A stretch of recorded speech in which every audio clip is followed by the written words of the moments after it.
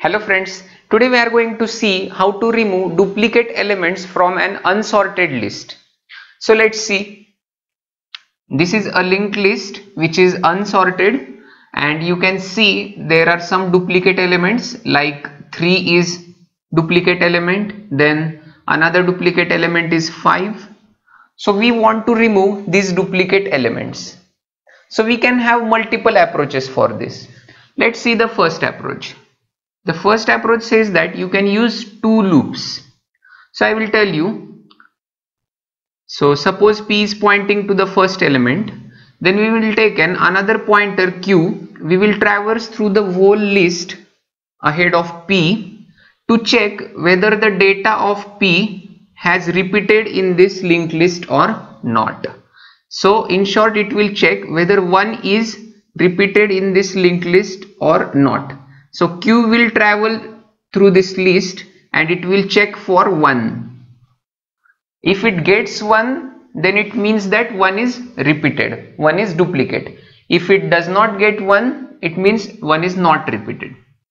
Now after 1 is checked, then P jumps to the next element and Q starts from the next element of P. So Q will check from 2 to end of the linked list. So now P is pointing to 3. So Q will check for 3 in this remaining linked list. When Q finds 3, suppose here Q has found 3, it means that 3 is the duplicate element. Then we will remove one of these duplicate elements. Okay, so this is the approach. Now let's go for the second approach. Second approach says that sort the linked list and then remove duplicates. You know, we have seen another video. I have mentioned the link in the description below, in which we remove the duplicate elements from a sorted linked list. So only thing extra you have to do here is that you have to sort the linked list first, and then you have to apply that algorithm to remove the duplicate elements from the sorted linked list. Now the third approach is use hashing. So I will tell you how to use hashing because this is the most efficient approach, but this approach has some disadvantages. I will also tell you that. So let's see. So for hashing, your key will be the data of the node. See, for a hash table, as you know, suppose this is the hash table, there is a key and value. So this key will be the data of the node and the value will be either 1 or 0. Okay, so value will be either 1 or 0. 1 represents that element, that data is present in the linked list, and 0 represent that data is not yet present in the linked list. So I will show you 1 for present and 0 for absent. So let's implement this method so that you can better understand. So suppose for traversing the linked list, P is pointing to the head of the linked list. So P is pointing to the head. Now, so for implementing this hash table, we will use an array.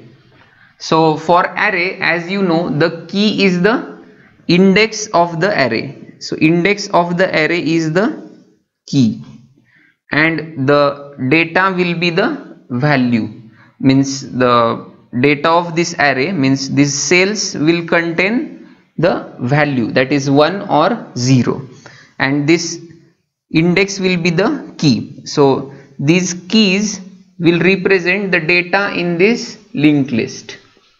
Okay, so now see, so P will point to the head of the node, and in the beginning, since we have not yet encountered any element, P is just starting now, all the locations will contain 0. So remember to fill all the locations with 0. If you initialize the array, in such a way that all locations have default data as 0, then there is no problem. If not, then you have to externally initialize those elements to 0. So let's start. So first element is 1. So go to the index of the array to which P data is pointing. So array of P points data. So currently data is 1. So array of 1. So come in this array of 1. So this 1. So array of 1 is 0. So if it is 0, it means the element 1, that is the data 1, is not yet encountered in the past. So in place of 0, make it present. I have another point to tell you. When P moves ahead, you have to initialize a pointer Q, which will always be one place behind P. So Q will always follow P. Q will always follow P. That is for the deletion of the duplicate element. So I will tell you it further, you will understand it. For now, just remember Q will always follow P. So now P is pointing to 3. So ARR of 3. Okay, so go to the third location, and third location is 0. So that element was not encountered in the past. So we will make it 0 to 1. 1 means present. Now let's get ahead. So P will go ahead and Q will also go ahead. Q will always follow P. Remember that. Now the element is 2. So array of 2. Here I have to run. So array of 2. This is the second index. As it is 0, we will make it 1. Okay. Let's go ahead. P will go ahead. Q will follow it. 3.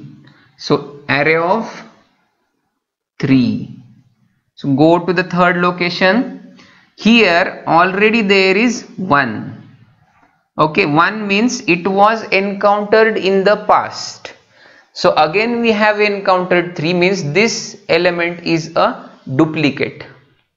So now you have to remove this element. Okay, so as you want to remove this element, you have to store the address of the next element, because if you remove this element, you will lose the address of the next element. So store the address of this element in a pointer. I will call it as store pointer. Okay.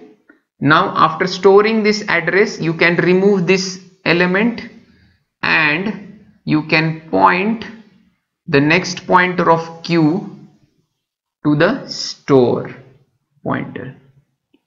You can point the next pointer of Q to the store pointer. Okay. And then just point P to the store pointer, to that next element, or you can say just point P to the next of Q, and Q will remain as it is because it is always following P. It is always one position behind P. So this is how we removed this element from this linked list. Okay. Now let's go ahead. So again the next element is 5. So array of 5. Here it is 0, so make it 1. Then let's go ahead. Q and P will go ahead. So P will come here, Q will come here. Now the element is 4. The element pointing is 4. So come to the fourth position. Here it is 0, so make it 1. We accessed array of 4 there. Now check again, go next. So P will go there, Q will follow P. Now check, P is 5, so array of 5. Now array of 5, there is already 1, so this element is duplicate. So in the store pointer, store the address of next element of P, and then attach the pointer of Q to store pointer. Okay, and point P to store. So P will point to the store pointer. This is the procedure, standard procedure for deleting an element. Now when P is pointing to null, see, P is pointing to store and store is pointing to null, so P is null. When P is null, we have to stop here. We have to stop the while loop. For example, if you are using while loop, then we have to break the while loop here. Okay, so this is how we have removed the duplicate elements in O of n time, only O of n. See, because the array access time for each element, array access time, so for example, if you access array by index ARR of I, the array access time is only O of 1, and we are just traversing the linked list, so the total time complexity is O of n. Okay, this was possible because we declared an array of the highest data. Highest data means what? The highest element in this array is 5, and we have declared the array of size 5. Let's see now the disadvantage of this, declaring the array of highest size. Highest number or highest element in the linked list is 5, so we have declared the array of that size. So what is the disadvantage? Suppose the highest element is 1 lakh. Suppose the highest element is 10 lakhs. It can be anything, right? So the array should be declared of that size. So this is a trade-off, means either you have to choose size or you have to choose running time complexity. So for big websites where there is huge traffic and they have big servers, generally they don't have any size restrictions, but they want the highest speed, they want the highest performance, so they prefer to give size but they want high speed, so they use this method for removing the duplicate entities from their traffic.